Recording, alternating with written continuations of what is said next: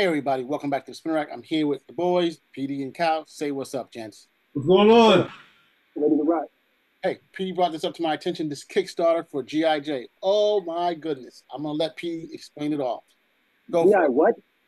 GI Joe. Oh, the compendium? Yeah, that's cool. Yeah. So at the same time with Skybound doing their like at least four series, not including the Transformers stuff, that they're gonna be connecting to that. But they have like Duke, they have Scarlet out, they have Cobra Commander, GI Joe with Larry Hama, I believe possibly another regular GI Joe series. With all of that buzz, you have the problem of do you do a big reprint and is there interest? And this is what Kickstarter is perfect for. Hey, let's see if there's interest for the entire Marvel series of G.I. Joe, since obviously Hasbro has the license, owns this stuff, so we can see if there's any interest. And boy, in 6 minutes, they found that there was interest. Let's watch the trailer for this here, and then we're going to continue talking about it.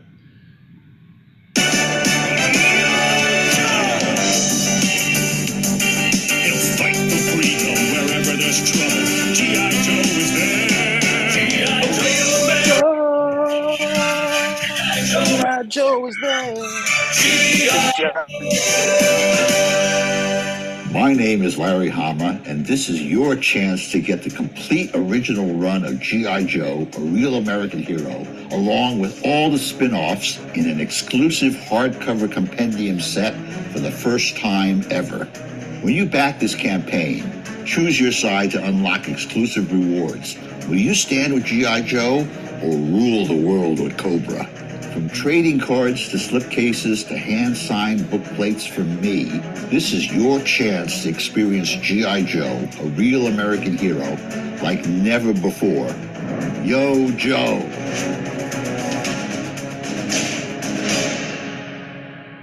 And we're at 1.6 million.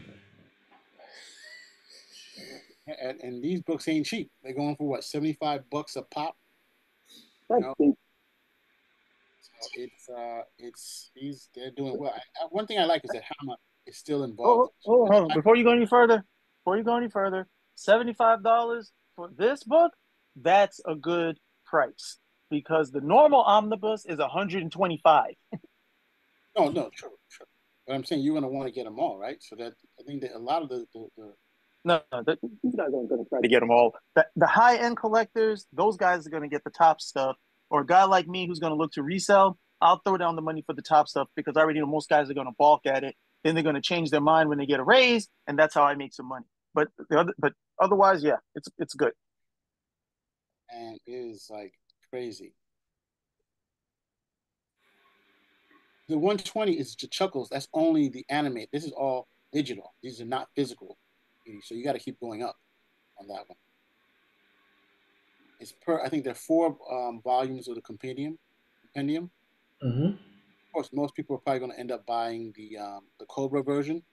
You know, uh, because it looks Why better. would most people buy the Cobra version? Come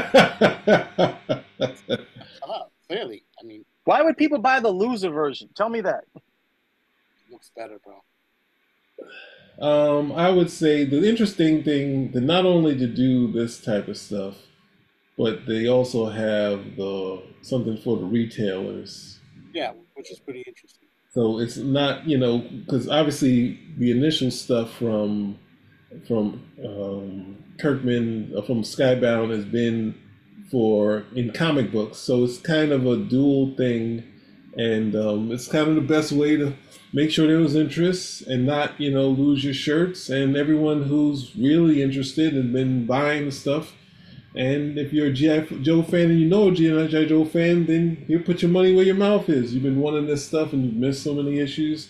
You want it on your shelf. It's a good thing, and it's keeping the comic book stores involved also.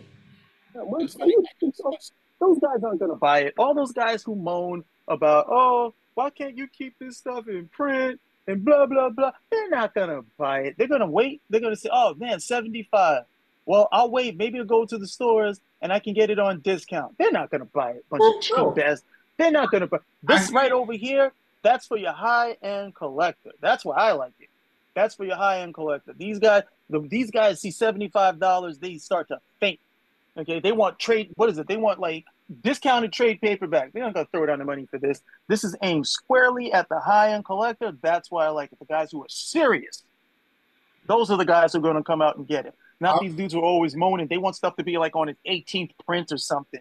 Like not even newspaper print, toilet paper. Make the paper as cheap as possible, so they can pay like $2 for it or something. Those guys, it's not for you. Don't even think about it. It's not. And you're not going to get it on discount either. This is for the high-end collectors. You guys out there, okay, willing to throw down some money, know a good thing when you see it, understand the value of it. This is for you. That's why they're making it, not those dudes over there. See the Cobra Commander one. But people are still for so the people who really want it could be high end, but definitely GI Joe fans are in there. The 4,000, the 4.4 thousand, 100 people out there are there. That's a great thing to see as far as what's there. I know it is a lot of people that are high end collectors, but it's the people that have been sitting around wanting this to have it on their shelf and be like, hey, it doesn't go anywhere, it doesn't get resold. It's just in their house and they like it. And I hear what you're saying, but it's like there's also that fan that wanted to all that. I wish I could agree with you because normally I'm thinking these guys, because I've heard this so much. Oh man, they should keep this in print. They should blah, blah, blah, and they don't buy it. They don't buy it. I understand the value on this because I've been selling GI Joe trade paperbacks, the IDW trade paperbacks. Uh-huh. Some of those trade paperbacks go for $300. Okay, this is a trade paperback collecting a handful of stories, and some of those things go for $300. So these people are serious. The people who want it, want the collection, want the stories, these things are serious. So these guys out there, these are trades. Okay, these aren't omnibuses. It's not hardcover. It's just this was low printed, but these guys amassed the whole thing. They got the whole collection. They have the whole collection in trade paperback. So I already know who this is geared for. But then the same guys come over like, oh yeah, and they never buy it. They never buy it. They're just as bad as these guys who are always critiquing movies. You need to have this in it, but they never go see the movie. So, yeah, those guys over there, you've been a long time and you wanted to own it. No, you could have owned it a long time ago. I'm not even talking about the original series. You may not have had that in real time, but they have when IDW had the license, they reprinted all of the classic G.I. Joe Marvel stuff, and then they had trades for their own. And these guys still didn't get it. So you had your shot. This right over here, no. This is for guys like me. This is for guys like you really love G.I. Joe. You want a nice, prestige, format, well, let me not steal DC's terms, but you want a nice high-end copy that you're going to be able to read, okay, display proudly. This is for you. Not for these dudes over here. They'll never buy it. Never. Okie dokie. So, getting back to this again, it's great that they have Larry Hama still involved in this stuff, I mean, I thought that when Skybound got involved, that they were going to push him to the side like they do whenever they do these comic book things. They push the original guys out, and it's great that he's back. Larry Hama. Huh? You don't have without Larry Hama, you don't have GI Joe. I agree, and that's what I'm saying. That's what I'm saying is really good. You see him at all the conventions. He shows up.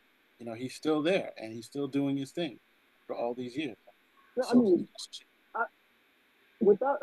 seriously, without Larry Hama, you don't have GI Joe. Do you know who Simon Furman is? Oh, who's that? This is the guy who wrote the majority of the Transformers stories. So the Transformers readers know this guy, and if he's writing the stories, they turn out. He understands the characters. He understands the universe, and so he usually turns out pretty good stuff at the end of the day. Larry Hama got tapped to write the bios for the G.I. Joe characters on the back of the cards.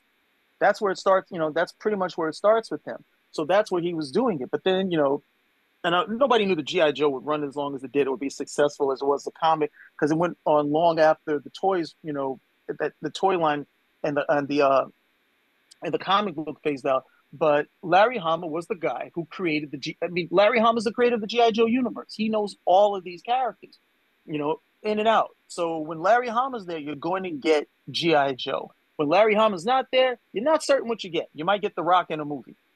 If you understand what I'm saying. So without Larry Hama, you really just don't have it. So the fact that he's there is somebody who's smart enough to realize, hey, we need to have him attached to it. Larry Hama is the G.I. Joe what Stan Lee is to Marvel Comics. If that makes it even clearer. Okay, he's like the band leader, if you will. He's the guy who breathed life into all of these characters who only had names. Okay, they only had names. They would come over. Okay, the code name Snake Eye, code name Scarlet, code name this, and he wrote all these bios, all this history, created this whole thing for GI Joe with Marvel Comics, interlaced it, interwove it, and gave guys like a really really great adventure with characters that are pretty much espionage war type characters. So I agree. I'm happy that he's there, but I'm also even more happy that they recognize we can't do this without him. Okay, this universe doesn't exist without him. He's the only one who genuinely knows how this works. Okay, so Larry Hama being there, that's more than the gold stamp of approval. That's the creator, and he's still creating on GI Joe. Yeah, still is. And like I said, he's still in the cons. Yep. But it's still that the Cobra Commander set has gone out, is completely gone. I mean, geez, you wish. I mean, well, also the Snake Eyes one is going too. So don't try to be like that. Cobra Commander isn't going, but we have Snake Eyes is going. Two of the top characters in the GI Joe universe. The Hama plate that's there. Is anything else that has his stuff is gone? What can you say? His tank is all gone. Well, that's the thing. I'm really happy that all this is happening. And definitely when you get down to the lower, usually when you get to the lower, more expensive stuff, you don't see that all gone. So, and getting that Kubrick print, because he's been doing the covers to the Hama series, and they've been pretty great. So yeah, no, I'm glad to see people who are fans getting the books, and I'm reading the current books right now. So, I'm enjoying them. So is there anything else you guys want to add to this before we wrap it up? No, that's Larry it. Hama, Rumble, young man, Rumble. Okay, so hey, thank you for joining. If you like what you see, give us a thumbs up, comment, spin a rack. Out.